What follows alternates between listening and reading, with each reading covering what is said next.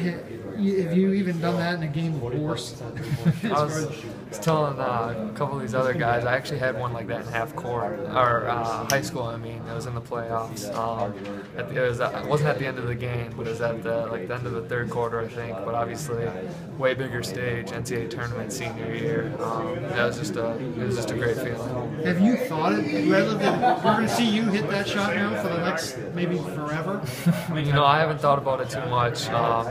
Just more thankful that I'm able to be in this locker room with these guys and know that we get to play another day. And I'm looking forward to preparing for our next game tomorrow. And